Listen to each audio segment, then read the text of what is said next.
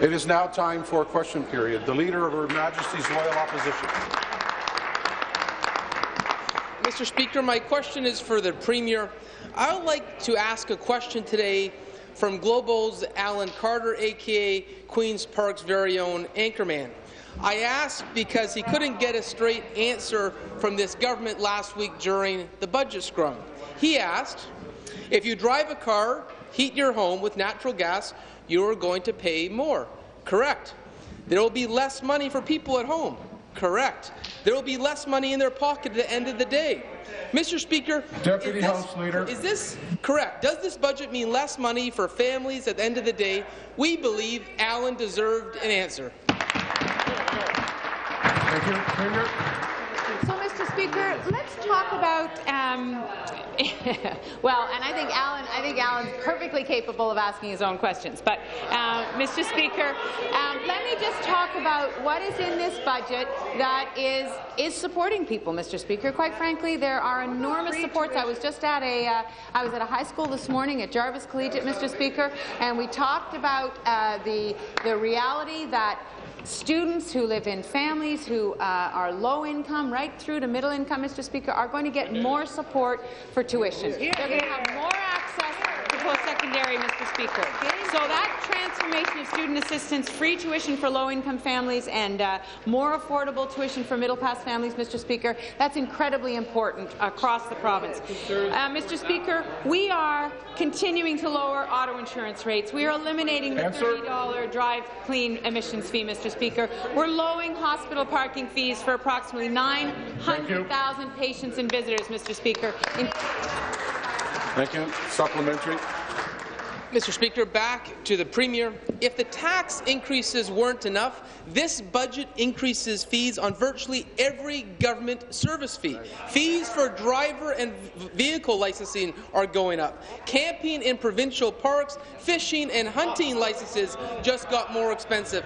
Everything from liquor licenses to event permits for charity fundraisers will cost people more. And the kicker, it's not a one-time increase. Fees will go up every year under this Liberal government. Wow. Mr. Speaker, is there not a single person, family, charity or business that you won't take more money from to pay for your years of waste and mismanagement? Be seated, please. Be seated, please. Thank you.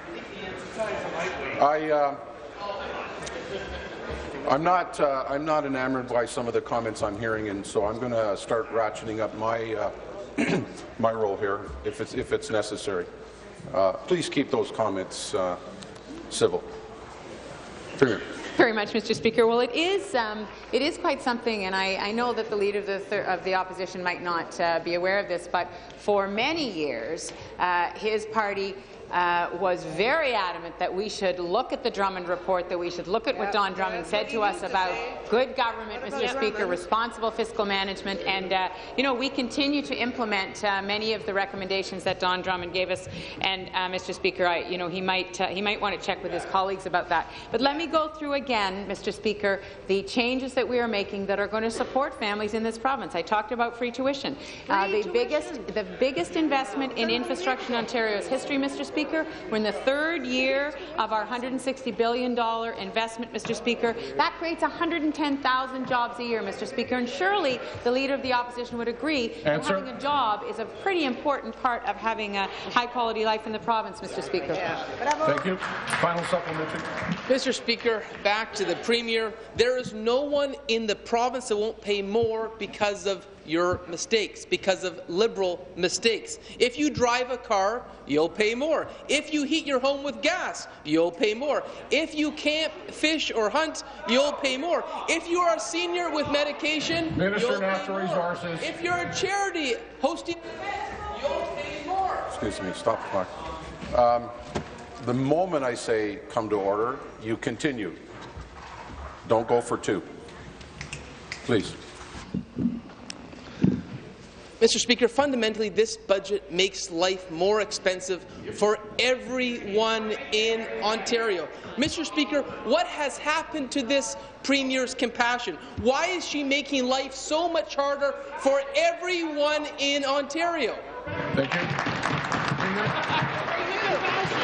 Well, Mr. Speaker, again, let me just reinforce what I have said already, that there are many ways in this budget that we are supporting and lowering costs for families. So seniors between the ages of 65 and 70 will be able to get 65 and 70, that's what I said. 65 and 70 will be able to get the shingles virus for free, vaccine for free, Mr. Speaker.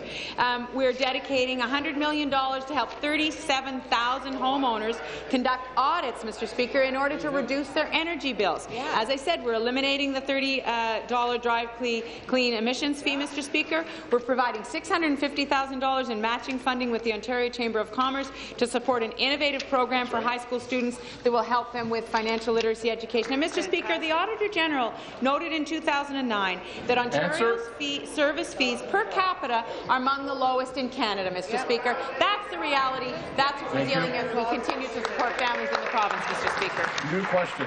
The Leader of the Opposition. Mr. Speaker, my question is to the Premier. This government has no credibility in Northern Ontario. The Liberals say they value Northern Ontario, but not once did the Minister of Finance mention the Northern Ontario or the Ring of Fire during his actual budget speech. This is the third straight budget that in the budget fine print they have re-announced funding for the Ring of Fire. It's a re-announcement of a re-announcement. But despite 3 years of these announcements, there is not a shovel in the ground or a single dollar spent. Mr. Speaker, will the Premier stop paying lip service to Northern Ontario? Will she finally invest in the Ring of Fire? Will she finally stand up and invest in Northern Ontario? Be seated, please. Be seated, please. Thank you. Premier. Thank you very much, Mr. Speaker. And you know, I believe that the students who live in Northern Ontario will be able to access free tuition, Mr. Speaker, as easily as students who live in Southern Ontario, Mr. Speaker.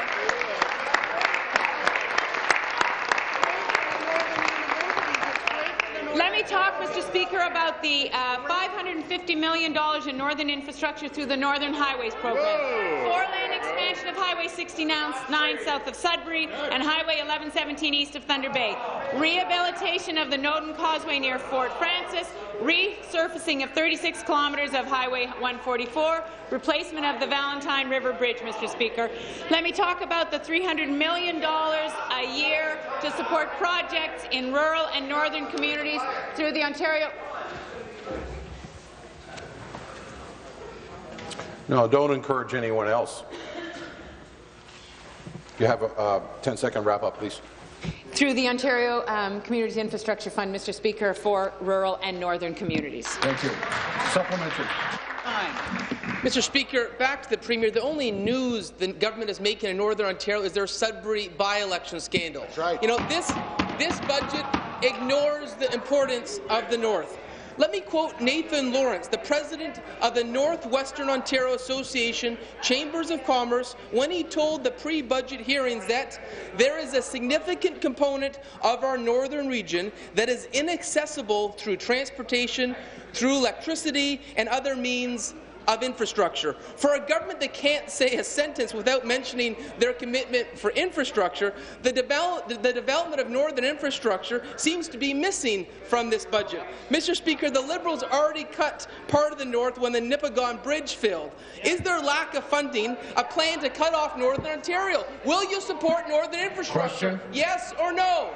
Mr. Speaker, the premise of the Leader of the Opposition's question is ridiculous. The fact is, Mr. Speaker, the investments we're making in infrastructure are across the province. I just talked about $550 million in northern infrastructure.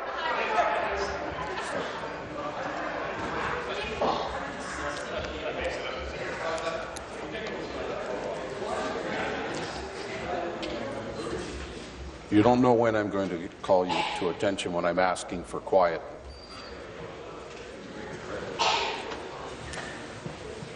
Please finish, Premier. Mr. Speaker, I think that the Leader of the Opposition could talk to the folks at the Atikokan General Hospital, Mr. Speaker, where the renovation of the acute and long-term care beds is taking place. He could talk to the folks at the Alexander Henry High School in Sault Ste. Marie, where $8 million is going to retrofit that school, Mr. Speaker. He could talk to the folks at Confederation College in Thunder Bay, where a new technology, education and collaboration hub is happening. He could talk, Mr. Speaker, to the people who are involved in the 6,956 projects that have been supported by $1 billion through the Northern Ontario Heritage Fund, Mr. Speaker. He could have a conversation with all of those folks and understand the investments that this government has made in northern infrastructure. Be seated, please. Be seated, please. Thank you. I'm standing. Final supplementary. Mr. Speaker, the question the Premier called ridiculous was actually a quote from the Northwestern Ontario Association of Chambers of Commerce. That's nice. That's nice. That's the way you treat Northern Ontario. You know, you can dismiss Northern Ontario, you can dismiss their concerns, but the reality is, look at the pre-budget hearings. Your finance minister may not want to pay attention to the pre-budget hearings, but you should pay attention. New Liskeard in the pre-budget hearings reported that they had to close their operating room for 50% of the time because only 1 in 10 of their staff got cut.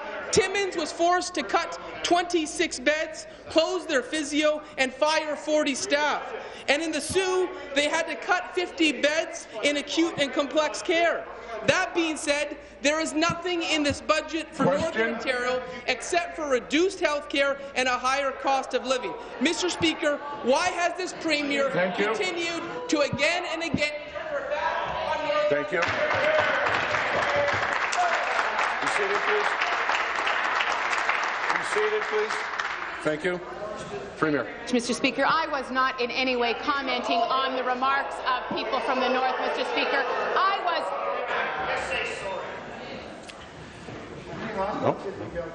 No. Minister of Energy. Please finish. Challenging the premise. I was challenging the premise of the question from the Leader of the Opposition, Mr. Speaker. This is a member who sat in the Harper government for 9 years, Mr. Speaker. We've had $1 billion.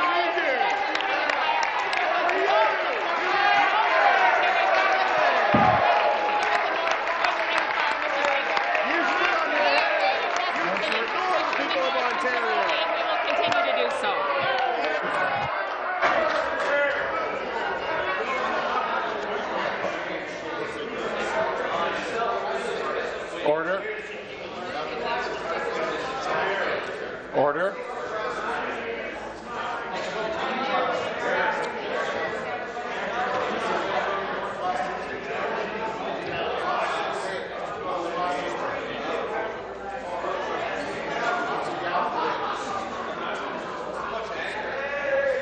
Start the clock.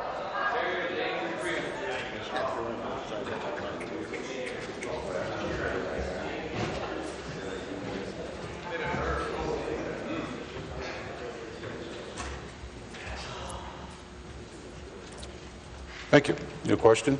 Member from Marmilly-Gormont. Thank you very much, Mr. Speaker. My question is to the Premier. It sounds like the Premier realized her plan to make most seniors pay more for medication was a mistake. Will the Premier acknowledge that we should be expanding prescription drug coverage and protecting universal access to health care, not cutting back the coverage that seniors need? Thank you, Premier. Mr. Speaker, the member opposite knows perfectly well that the member from Lanark, Lennox and Addington will come to order, and the member from Prince Edward Hastings will come to order.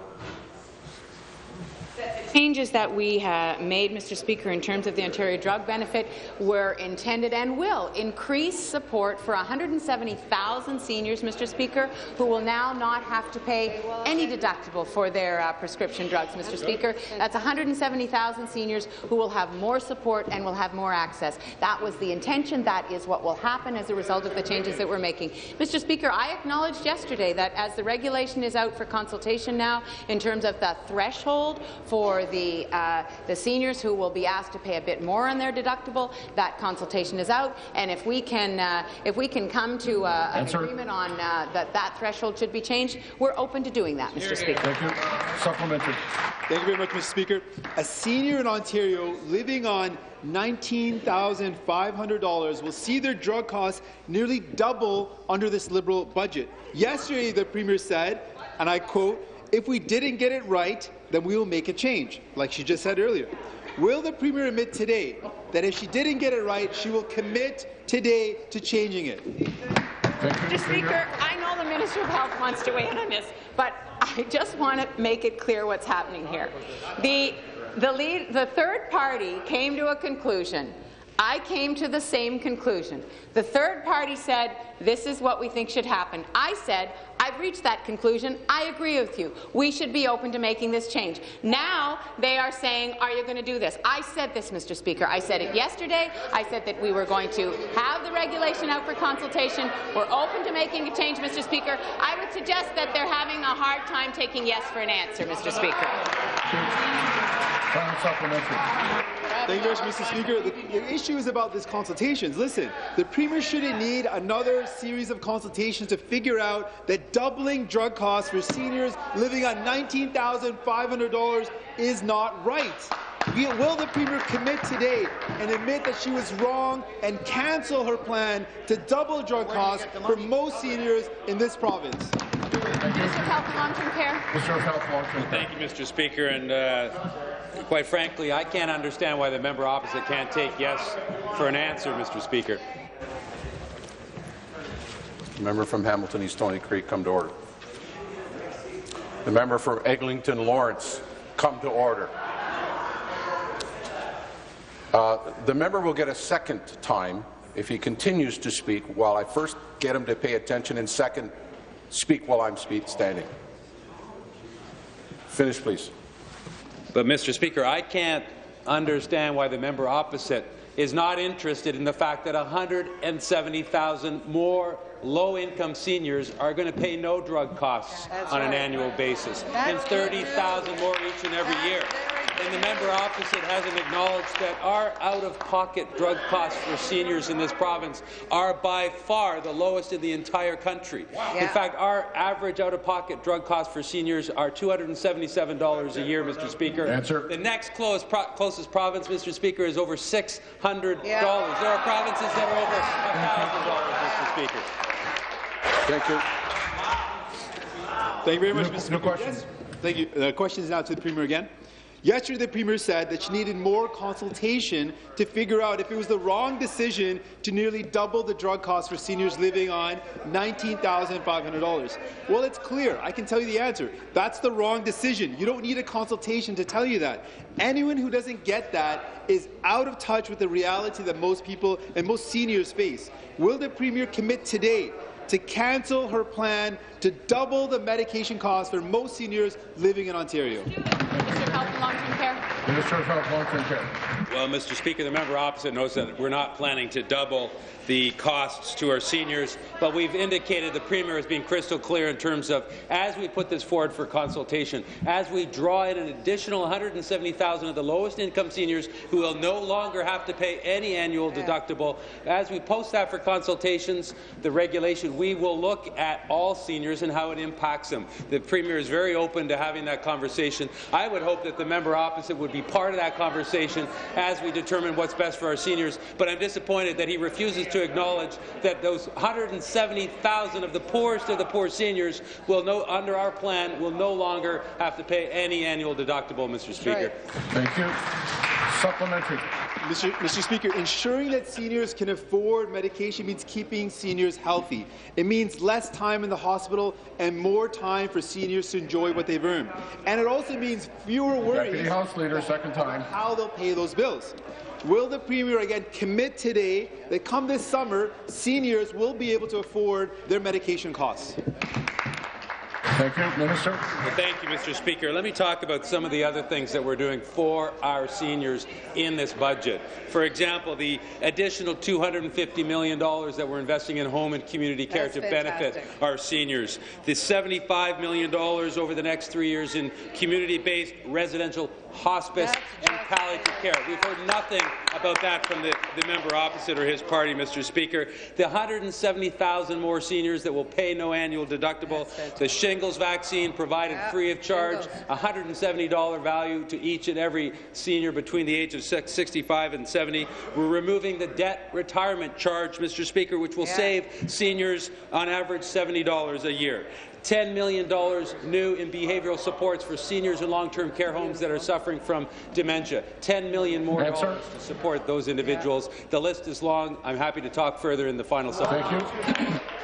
Final supplementary. Speaker, doubling the cost for medication for most seniors in this province is a huge mistake, and I hope the Premier understands that. She shouldn't need yet another consultation to tell her what everybody already knows. That doubling the drug costs for seniors without consultation, without warning, without even asking them was a mistake.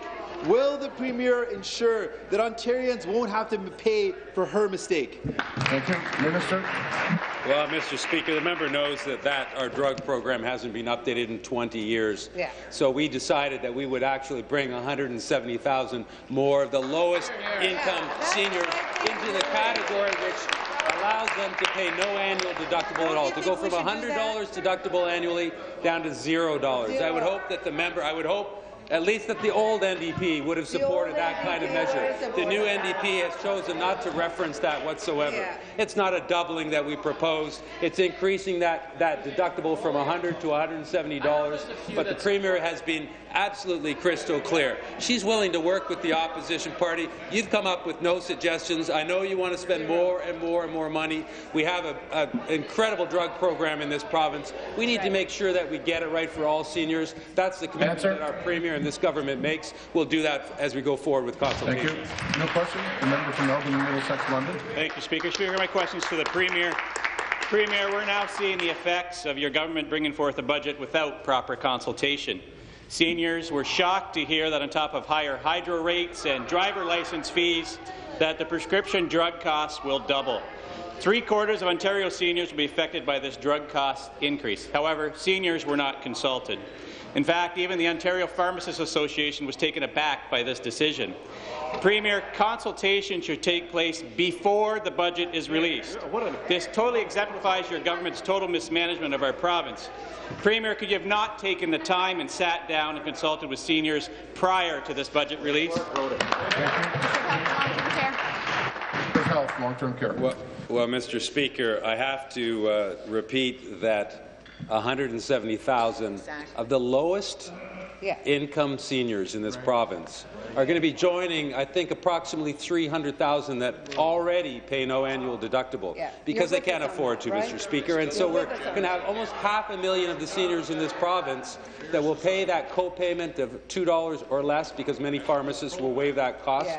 And they will pay no annual deductible. It'll go from $100 down to $0. I think even a party such as the Conservative Party, I would hope that they would support that measure, Mr. Speaker. I would hope that the NDP party would support that measure where we're providing significant support to those who need it most. Answer. As we go forward, we've committed to looking to see how it impacts all seniors, and we're open to good suggestions, Mr. Speaker. Thank you. Supplementary. Speaker, back to the Premier. Premier, you should have looked at how the impact is going to be on all seniors prior to going forward with this budget. Premier, your government and Minister of Finance was quick to release this budget. So quick that you forgot to include Ontarians in consultations. Our seniors who are the vulnerable of our society should have a say what's happening in our province. I would have thought your government would have learned to consult after they embarrassed themselves over the smoking of medical marijuana just a few months ago. Yesterday you said you'd like to get it right for seniors. Why didn't you properly consult with seniors before the budget released? Premier, you're making life unaffordable for seniors. Seniors now will pay more for energy. seniors cannot access long-term care beds. Seniors will pay double for their prescription costs, and seniors still cannot get their knee or hips replaced in January, February, and March of each and every year. Premier, why are you failing seniors? Thank you. Minister of Health. Well, Mr. Speaker, it begs repeating the measures that we've announced in this year's budget that will benefit our seniors. I didn't get an opportunity when I was providing that list to the NDP to reference as well the additional investments we're making in long-term care. A 2% increase, Mr. Speaker, over the next 3 years.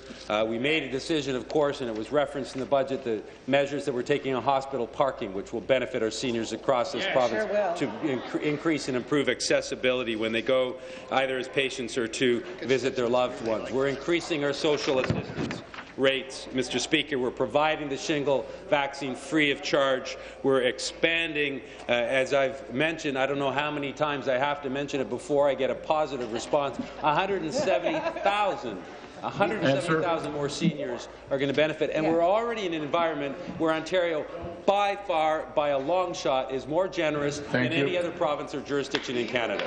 Thank you. New question, the member from Nickelbelt. Merci, Monsieur le Président. Ma question. Thank you, Mr. Speaker. My question is for the Minister of Health and Long-Term Care. Speaker, patients and their families were hopeful with this year's budget, and so was I. But a 7 straight years of squeezing hospital with base funding below inflation will not undo the damage the Liberals have done to health care in Ontario. Page 116 of the budget says, and I quote, in 2016-17, the government is increasing its base funding for hospital by 1%. That's less than inflation. 1%, Speaker, is the status quo. It means that the 1,200 nurses that have lost their job won't get their job back. It means that the long wait list will continue. It means that hospitals will be forced to continue to cut programs and services and jobs. Why did this Liberal government choose to make life harder for patients in Ontario? Thank you. Thank you, Mr. Speaker. And so a 1% increase to the hospital line works out to about $150 million. And the member knows that in this budget we're increasing the hospital line by $345 million. That's more than 2%. That's more than the CPI or the rate of inflation, Mr. Speaker. It's a substantial increase.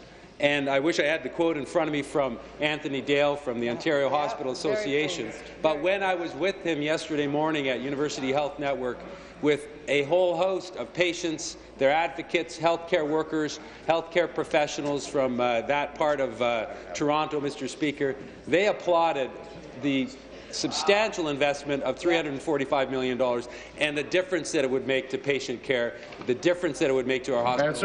And it was applauded enthusiastically by the head of the Ontario Hospital Association. Thank you. Supplementary. Well, Speaker, at St. Joe's Healthcare in Hamilton, they say the Liberals' budget is not going to change anything. They still have to cut $26 million. They still have to lay off 136 workers. Family and frontline workers know better than what you're trying to say to us. Patients are suffering with the government cut. Nurses are being laid off in Windsor, Hamilton, Waterloo, right across the province. Beds have been closed in North Bay and Timmins. Hospitals in Thunder Bay and across the province are so full that they are forced to open beds in hallways and patient lounge, and none of this get paid for. When will the Minister of Health realize that Liberal cuts to health care are hurting patients? Thank you. Minister of Health. It boggles the mind, Mr. Speaker, to understand how a $1 billion increase in the health care budget this year going forward, how that could be characterized by the third party somehow as being a decrease. $1 billion more in new funding, $345 million of that going specifically to the hospital line of the budget. But we're doing much more, $12 billion over the next 10 years to build and improve existing hospitals, to build new hospitals and renovate existing ones. And in fact, that fund that we have annually that helps hospitals with maintenance and renovations, we're increasing that by an additional $50 million.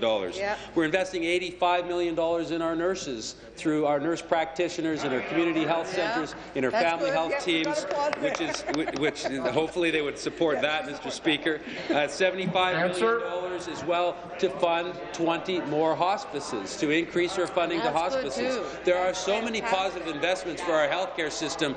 I don't understand how that could possibly add up to anything but good news. And where do you The member from Kitchener Centre. Thank you, Speaker. My question is for the Minister of Health and Long-Term Care. Our health care budget is increasing every year, and in the 2016 budget, you see this confirmed. We see an increase of $1 billion this year to a total of $51.8 billion. In my riding of Kitchener Centre and in Greater Waterloo Region, I recently met with hospital CEOs, LHIN representatives and doctors who are very pleased to see increases in our local funding. As our population ages, we need to ensure that our system is ready to care for our seniors. With health equity as a top priority in the Minister's Patients First action plan, it is very important to address health care for our most vulnerable. Mr. Speaker, can the Minister of Health and Long-Term Care please tell this House what the government is doing to support Ontarians through health care investments? Thank you. Minister of Health, Long-Term Care. Well, Mr. Speaker, at risk of repeating myself, but let me start with a couple of quotes from individuals who I think, as it pertains to our hospitals, have a tremendous amount of credibility. Anthony Dale, who's the president and the CEO of the Ontario Hospital Association. His quote about our budget: "Today's investment will go to support frontline care and help to keep wait times low, maintain access to elective surgery, and ensure that important health service programs are maintained." Or, Mr. Speaker, if that's not enough, the Council of Academic Hospitals of Ontario. So all those hospitals across the province, the teaching hospitals that do such great teaching and research, Mr. Speaker, the Council of Academic Hospitals of Ontario welcomes the commitments in the 2016 Ontario budget for an investment in Ontario's hospitals and its overall focus on fostering innovation and building prosperity. But we know it's much more than just our hospitals. It's also that transformation that we're taking. Thank you. Supplementary.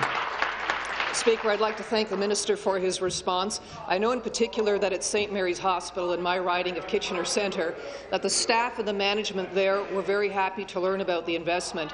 But we know that health care extends beyond hospitals, and that's why our government is continuing to increase funding for home and community care by $250 million this year. Mr. Speaker, a few years ago when my mother had surgery for breast cancer, she was very anxious to leave the hospital to go home, where she wanted to recover, and she was able to do so with excellent CCAC care that followed.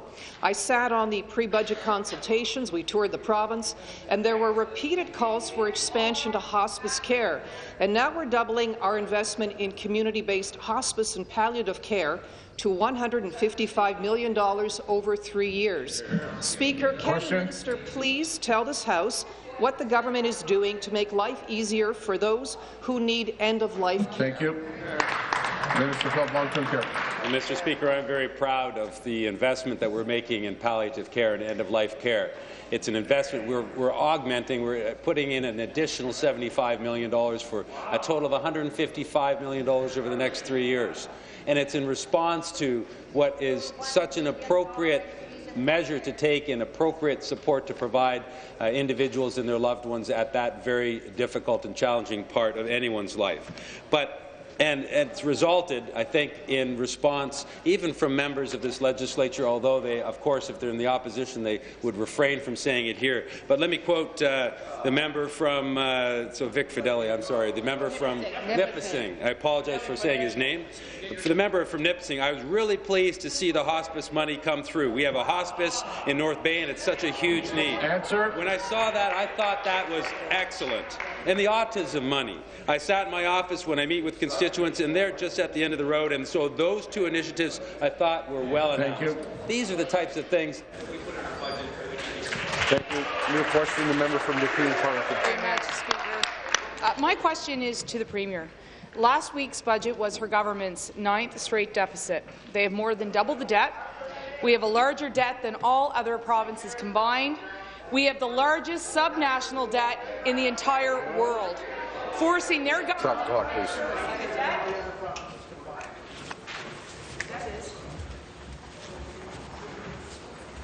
If you don't respond, it makes it easier for me to get them. Thank you.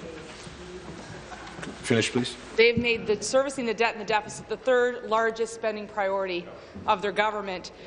That puts our future generations at risk. I said that last week. It takes money intended for health care and education and gives it toward paying off the debt. You don't have to take my word for it. Even the Toronto Star said this past week, quote, "The Liberal plan leaves Ontario's poorest children behind." Not only is this budget a fiscal train wreck, it makes life more difficult for everyday families. Associate Minister of Finance. And for middle-class families, it's just as bad. They are taking money, namely for the Children's Activity Tax Credit that helps mums and dads give their kids a hands up. So I would like to know why this government is trying to take that away and making it a bigger burden for mothers and fathers. Oh, Mr. Speaker, as usual, it's difficult because there's no consistency coming from the opposition, so I'm not quite sure whether they think we should be spending more, whether we should be spending less. We've got a credible plan, Mr. Speaker, to eliminate the deficit, but at the same time, we know that investing in people is important, and that's why the free tuition, the changes to student assistance, Mr. Speaker, are so very important for families across the province, particularly low-income and middle-income families, Mr. Speaker. We've been very clear in terms of changes on the tax credits. We were going to look at every line in our spending, Mr. Speaker. Yeah. We were going to make decisions based on the evidence. So if you look at the Children's Activity Tax Credit, it was not serving its intended purpose. Its intended purpose was to assist lower-income families with enrollment costs. That's not what it was doing, Mr. Speaker. So we changed that, and we're going to continue to make those kinds of decisions that reinvest and deliver the outcomes that we know people need. Thank you. Supplementary. If the Premier wants to talk about consistency, she has to look at the last 9 budgets her government tabled and see a massive deficit and an even bigger debt that has made Ontario a basket case financially. The Children's Activity Tax Credit is useful to a lot of mothers and fathers I represent in Riverside South and in Barrhaven. They apply it to their children's piano lessons, to hockey fees, even to help them tutor as their children progress, sometimes making an otherwise unaffordable activity accessible to that family. Even Dalton McGuinty, when he brought in the single largest sales tax increase in Ontario's history, the HST brought in the tax credit and said, quote, "It is one more way we can help parents pay for those costs associated with raising healthy, active kids." And now you're going to cut it when you bring in the single largest gas tax increase in Ontario's history. What have you got against the next generation? Thank you. Mr. Speaker, I want the next generation to be at its very best. That's why we are making dramatic changes to student assistance in this province, Mr. Speaker. But, you know, the member opposite doesn't get to say spend more and spend less at the same time. You just don't get to have it both.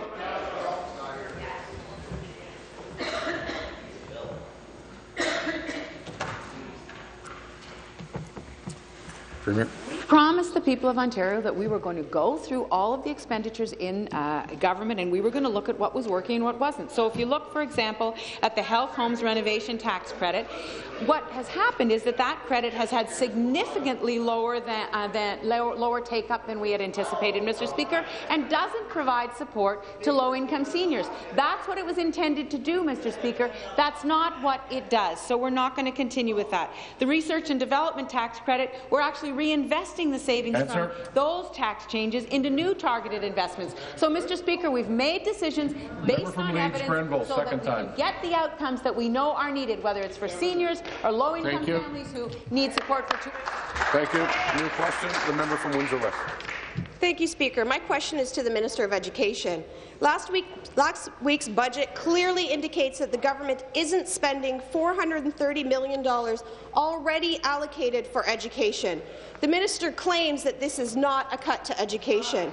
Well, Speaker, Ontario families know that less money spent on education amounts to a cut, and cuts always drastically impact our most vulnerable students. The result? schools in Belleville, Milton and London that provide specialized supports to some of our most vulnerable students with exceptional learning and developmental needs may be forced to close.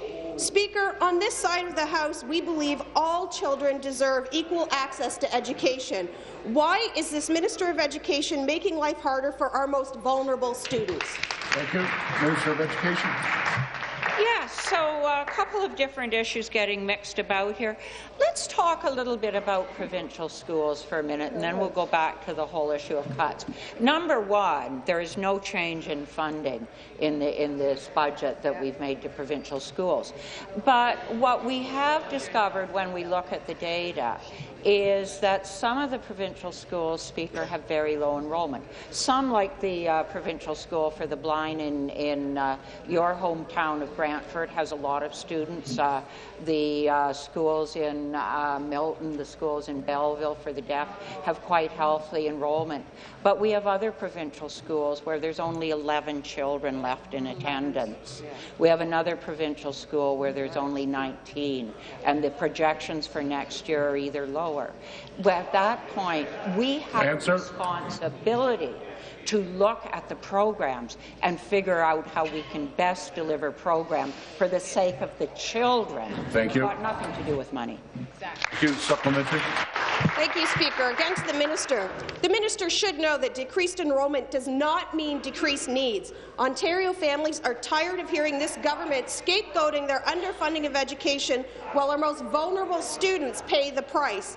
This government is taking real dollars out of education, and real kids are being impacted. The potential closure of provincial demonstration schools for students with severe learning disabilities, as well as schools for the deaf, means our most vulnerable kids will be left with few options to gain equal access to an education. We've received emails and phone calls from children with unique needs. They are begging this government to not close institutions designed to help them succeed. Will the minister finally admit that pulling $430 million from education is not in the best interest of students? Thank you. Minister. Well, in fact, Speaker, we haven't pulled $430 million out of education funding. If you look at our funding, we have increased funding by $8.1 billion, and that continues to be true. The budget, in fact, if you look at the budget documents, you will find, Speaker, that the increase in the budget in my ministry has been 1.2% on average each and every year. That's what the budget document says. That will continue to be the case. We are increasing the funding for education. For example, she's trying to tell us that we cut the money last year for schools. Do you know what we did in this year in which we cut money, according to her? Answer. We spent $498 million for 30 new schools and for 26 additions and renovations. Thank you. New question. The member for Mississauga, Brampton South. Speaker, my question is for the Minister of Municipal Affairs and Housing. Our government's 2016 budget committed to update the long-term affordable housing strategy, the details of which will be shared in coming weeks. There is a commitment for new funding to support our goal to end homelessness in 10 years, and there is also significant investment in supportive housing to help Ontarians with mental health, medical, and accessibility needs to live independently and with dignity. It is my understanding that the Minister will develop a new portable housing benefit which will transform the social housing system. Question. Will the Minister explain what this new benefit is and how it will improve social housing system for my constituents? Sir, Municipal Affairs and Housing. Well, Mr. Speaker, I just want to thank the honourable member for the question. I'm tremendously excited about the infusion of $178 million in new funding in the budget to support housing subsidies and supports. Regarding the portable housing benefit, the member is right.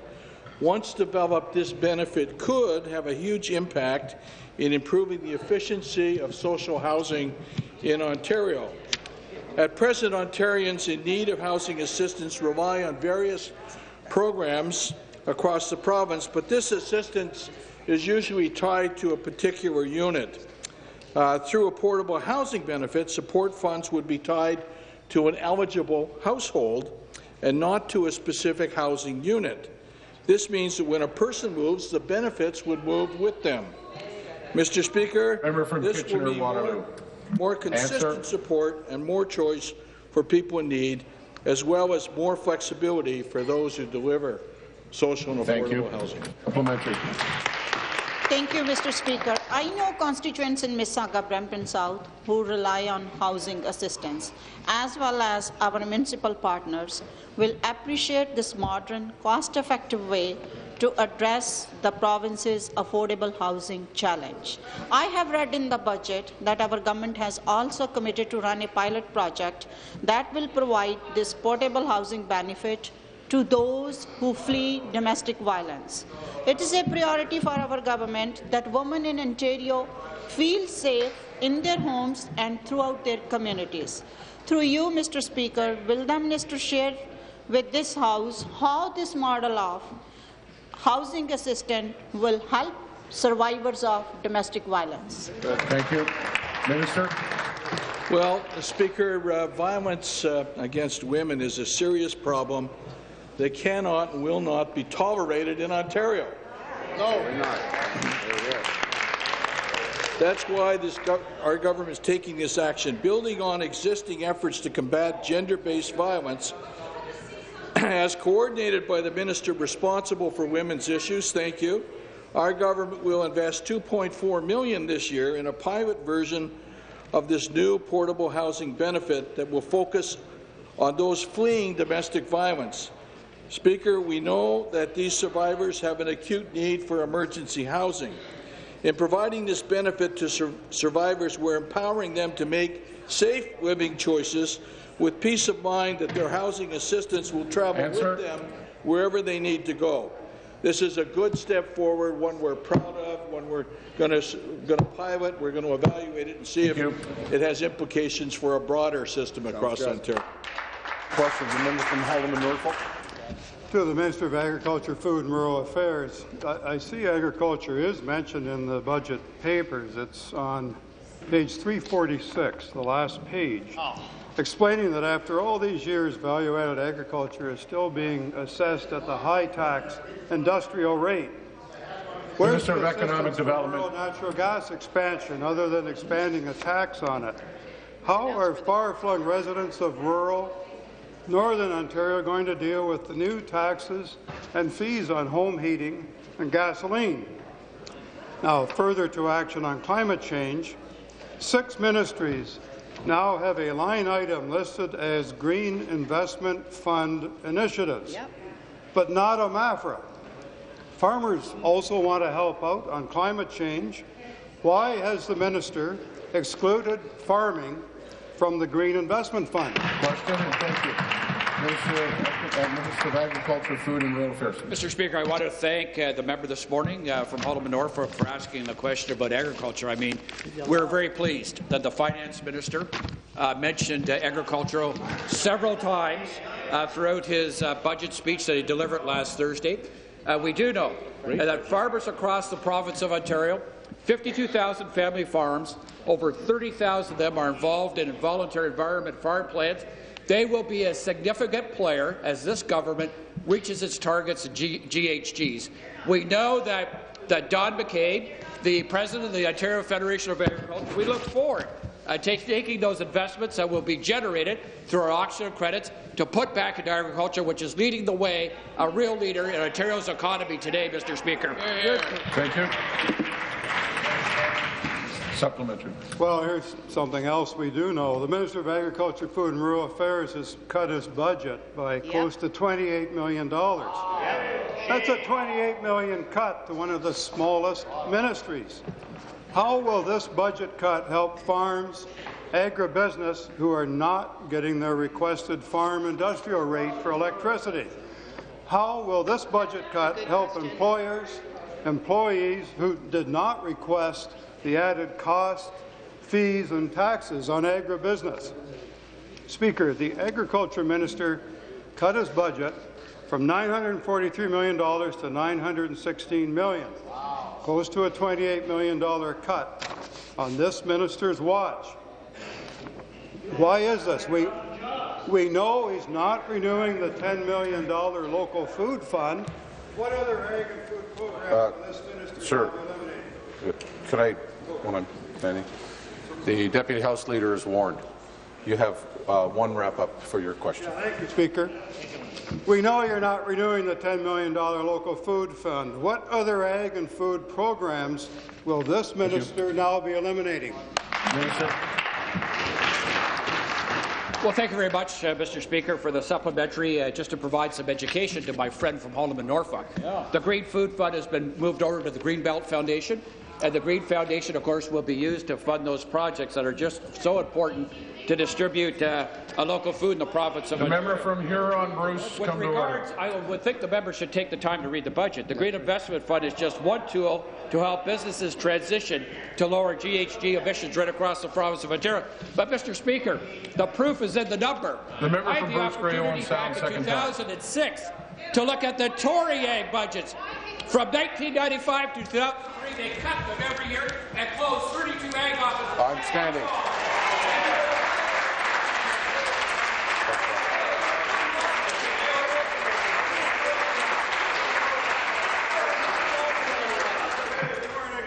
I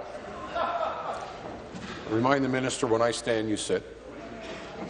Second thing is, no, I'm not finished yet. I still have some other people I have to get. The member from Huron-Bruce, second time. And if it continues these shots back and forth, I'll go. New question, the member from Nickelbelt. Thank you, Mr. Speaker. To the Premier. Members of the NDP have repeatedly raised in this chamber the ongoing and appalling mercury exposure experienced by the Grassy Narrow First Nation people. In 2012, the Premier said she would rebuild the relationship to the community. Yet, in 2014, Elder Steve Frobisher, the former chief of Grassy Narrows First Nation, went on a hunger strike right here on the front lawn. Then again, this government said they would act. But right now, as we speak, Speaker, the community feels that they have to appeal to the United Nations for help. Speaker, my question is simple. When will the people of Grassy Narrows have safe drinking water? Minister of Aboriginal Affairs. Minister of Aboriginal Affairs. Thank you for that question. We take the issues at Grassy Narrows, the mercury pollution, very seriously. I met with Chief Frobisher last summer and had a very detailed conversation with him about this issue. I have been to Grassy Narrows to speak with the chief and his community and tour the area. As a result of that, we've set up a number of working groups. We are working with the federal and the First Nation partners to make real progress in dealing with this. In particular, the Minister of Aboriginal Affairs represents the province on the Ontario Grassy Narrows Nation Working Group. It's a cross-ministry team. It consists of members of the Ministry of Health and the members of the Ministry of the Environment and Climate Change. We've also engaged with the new federal government, who is very anxious to work with the province and Grassy Narrows to resolve this issue in a way that the federal government has never participated before. Thank you. Supplementary. Speaker, it has been half a century. The health effect of mercury poisoning is well known. They are horrific, and they are affecting so many people in Grassy Narrows. The residents of Grassy Narrows are Ontarians like you and I, Speaker. They deserve safe drinking water. They should not have to go to Geneva, Switzerland, and talk to the United Nations to gain respect for this basic human right. They live in Ontario. We are not a third world country. When will this government clean up the English Wabigoon River? When will they provide assistance to the people who live with the effect of mercury poisoning? And when will they provide the good people of Grassy Narrows with safe drinking water? Thank you. Minister. Thank you for that question. One of the ways in which we're dealing with this problem is to review how the Mercury Disability Board works and how it conducts its analysis of the problem, how it determines what assistance it's going to provide, and so on. I committed to Chief Fobister last summer that I would visit, and I did that, and as a result of that visit, we have set up a process to review how the Mercury Disability Board goes about its work. We are engaging the best experts that we can. We are working with the Grassy Narrows First Nations. We are working with the relevant ministries in Ontario and now with the federal government. The vehicle of the Mercury Disability Board is one of the key member from Stormont, Dundas, South Bend-Garry. Deal with this problem by looking at the effects of the poisoning and solutions. Thank you. New question, the member from Etobicoke Centre. Thank you, Speaker. My question is to the Minister of Economic Development, Employment and Infrastructure. Minister, one of the issues that comes up the most at the doors in my community is the issue of our economy and jobs. And as you know, Minister, I have a business background, and so we've spent a lot of time talking with you and your staff about this issue and how we can grow our economy. Minister, last week we highlighted that we're on the heels of 7 years of economic growth. In this province, we've seen over 600,000 jobs created since the depths of the recession, and with a lot of growth coming forward in our economy, or anticipated in our economy. In last week's budget, we are introducing measures to preserve and grow the economy, and we're doing things like making record investments in infrastructure, reducing the regulatory burdens on businesses, and we're maintaining a low corporate tax environment that will continue to attract investment. These things benefit business, they benefit job creation, they benefit our economy, and they benefit the prosperity that the people of my community enjoy. Minister, many of my constituents are excited about this, but they're also concerned about the volatility in the future. Could you please tell the House what we are doing to prepare Ontario's economy not only today but in the years ahead? Minister of Economic Development, Employment and Infrastructure. Thank you, Mr. Speaker. I appreciate the question. I also appreciate this member's advice on these issues. We're in a global race to be more innovative, and we need to step it up. Our world is changing rapidly, Mr. Speaker, and we need to tap into the best global talent to ensure we succeed in an increasingly competitive global environment. This talent is already available here in Ontario. Our government in this budget is focusing on the fast-paced innovation economy with significant new investments in everything from quantum computing to advanced manufacturing to clean tech, biotech, and automotive innovation. We're doubling down with a new business growth initiative, committing $400 million over 5 years to build on our investments in that talent, to scale up our smaller businesses, to drive innovation, and to make Ontario the easiest place in the world to do business. Mr. Speaker, some of this is economic, some of this involves our infrastructure initiatives. A lot of it is with the leadership of our great Minister of Research and Innovation. Thank you. Supplementary. Thank you, Minister. Investing in our economy and ensuring businesses have the tools they need to grow and to create jobs is critical to the future of our province. So I'm glad to hear the minister's answer. But we can't just focus on reducing burdens in one particular sector and another. I think one of the conversations I have with the constituents in my riding of Etobicoke Centre a lot, what people are understanding is that to be competitive in a new economy, we have to invest in supporting highly skilled job creation, that we have to support R&D, innovation, and helping businesses not only start up but actually scale up and bring their products to the global market. We don't want to see Ontario's talent leave and travel to the Silicon Valley or Europe or Asia to start a business. We want them to do it right here in Ontario, Speaker. Yes. Speaker, through you to the minister, can you give me some concrete examples of initiatives aimed at fostering innovation and growing to prepare Ontario to succeed on a global scale? Good question. Thank you. Minister. Speaker, it's very obvious by the minister's the member's comments, Mr. Speaker, that he really gets it, and it's great to see. The member points out what the member points out is absolutely crucial to our province. And that's why, Mr. Speaker, our Business Growth Initiative includes a number of new initiatives, and I'll share a couple of them with you.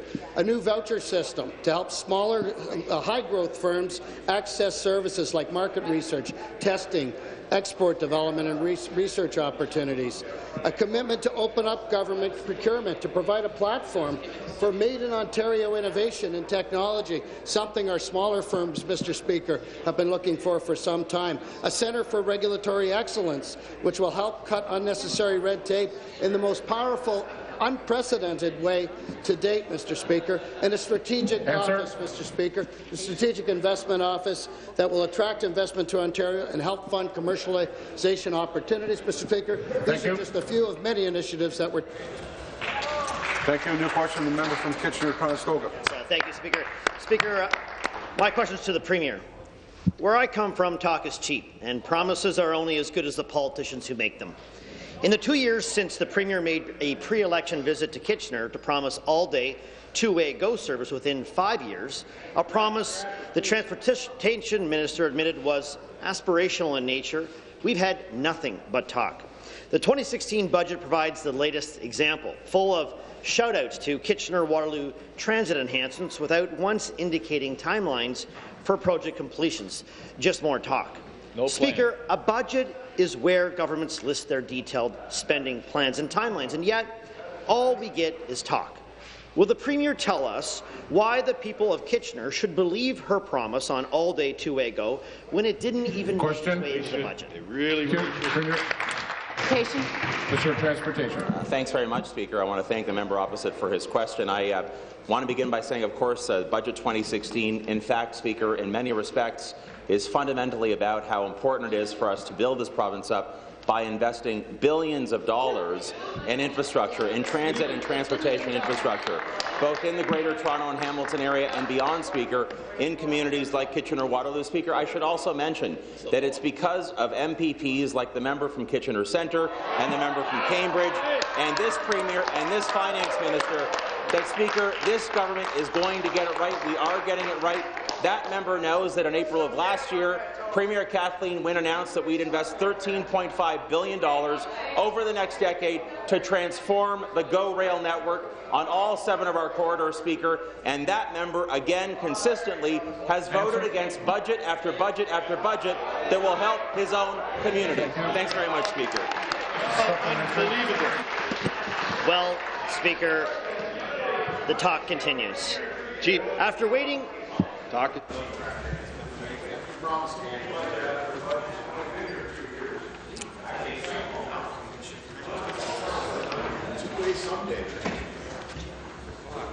can risk.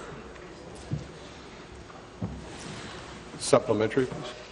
After waiting 2 years for promised essential GO improvements and getting little more than talk, Kitchener residents are still left waiting for the train. We've grown weary watching government transit expansions go forward elsewhere while we're stuck at the back of the bus. Speaker, we were hoping the budget would provide new direction, but instead we saw new ways to tax us with no timelines on our local transit needs. Yet, 1 day later, Kitchener Centre MPP tried to make amends, telling CTV there will be a very substantial announcement on all-day two-way GO before the summer. Speaker, will the Premier please tell us what was so substantial about this supposed announcement that it didn't make its way into the budget?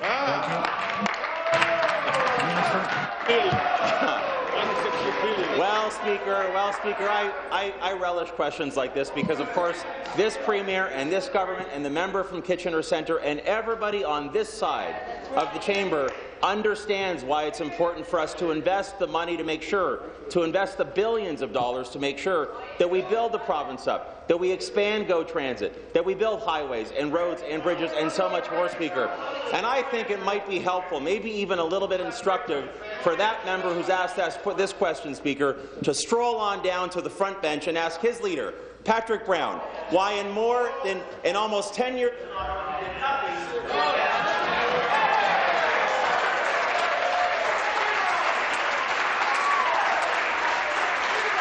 Seated, please. Order.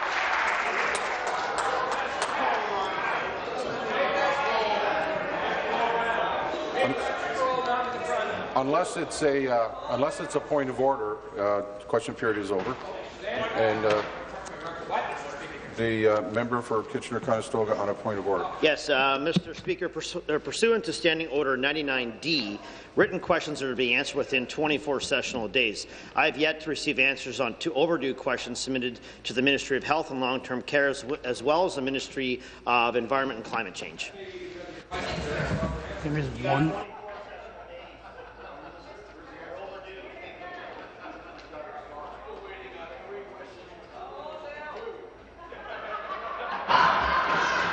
I would refer to the Deputy House Leader to remind you that you are required under the Standing Order 99D to file a response within 24 sessional days. Your response now for one of the questions is now overdue, and I would ask that you give the House some indication of what your response would be in forthcoming, and that would be answered. That would be answered to question 485. Mr. Speaker. The same point of order. We'd be pleased to take this under advisement and act at the earliest possible opportunity. Thank you. Minister of Agriculture, on point of order. Mr. Speaker, on a point of order, if I might be able to correct my record this morning in response to the member from Haldimand Norfolk, I asked that legislative research do a review for me in 2006 on the agricultural budgets from the Progressive Conservative government. Thank you. The date is all that's needed. When you correct your record, you don't make any other statements other than to correct your record. There are no deferred votes. This House stands recessed until 3 p.m. this afternoon.